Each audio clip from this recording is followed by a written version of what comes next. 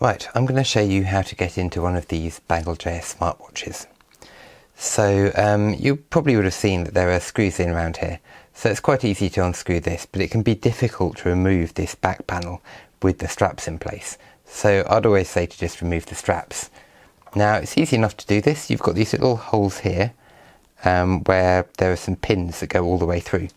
So if I just push in here and move the pin out slightly, it can be a little bit hard to do this the first time. I'll push in here and push this one out. You only have to get it out a little bit, and then I'll suggest pulling it out the rest of the way with a pair of pliers.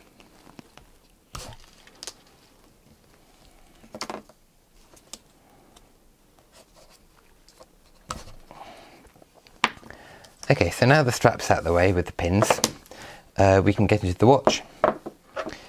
As easy as just unscrewing this all the way around. I'm using a set of screwdrivers for my fix it, but pretty much anything will work. You do just need a reasonably small screwdriver head. It's just Phillips.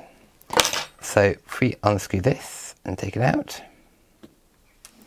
you can see in here on the back you've got the little pogo pins for the charger that mate up with the gold pins there. Then the little window for the heart rate monitor to show through. In here we have a little rubber seal that keeps it waterproof. We have this little protective bit of film here that we can just take off. Now if you have a piezo sounder in yours, it will be in this area here, but this is the place it's connected. So if you want to add a piezo sounder, you can just take it, slot it in here between that and the battery, and then wire along, sort of one into there, one into there. But we won't do that just yet. You can attach other things to here if you want as well. But if we want to get further inside this this unit here, the easiest thing to do is to get a pair of small pliers and just find somewhere you can put them where you can grasp this bit of plastic, which is, it doesn't really do anything in particular, so there's no risk of damaging it. And then you can just move it very gently and take it out. Inside here you have GPS aerial on top. You've got the 3 buttons. You've got the 2-area touch screen plus the LCD display. And that's it. It's this nice little self-contained unit. And obviously in here is the battery. In here you have just a casing with the buttons that push through. But you also have this little blanking plate in here, so you can get this plate out if you need to, and that gives you a much cleaner area. Now obviously if I put that back in, you'll see that you can now see some little bits of the circuit board, but you can see a lot more of the screen area as well. So let's put that back in. Again, the easiest way to do this is just to pull it out with a pair of pliers. Then if you want to put this back in, the matte side of it goes towards the front case, and the bigger area here actually goes, if you're holding it like this with this at the top, the bigger area goes towards the bottom, so it just goes in that way and hooks into these little areas that are in here. So if I just poke this back down in here,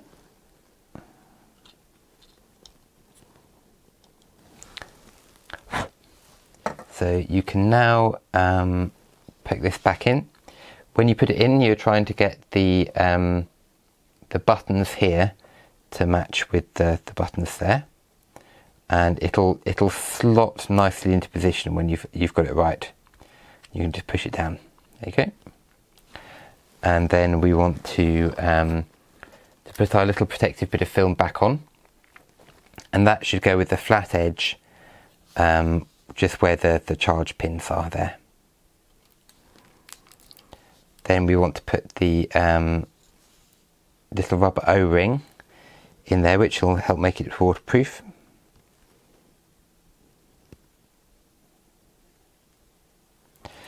And finally, you just put the top back on. And again, you're trying to fit those gold connectors to match this.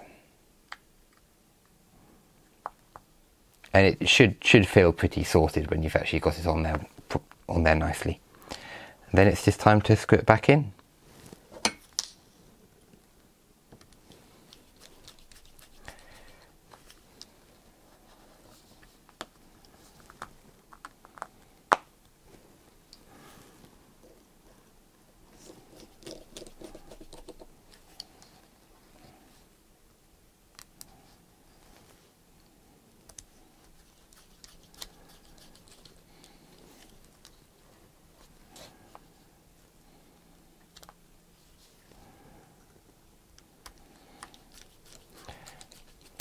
And again, putting the watch straps on is quite easy.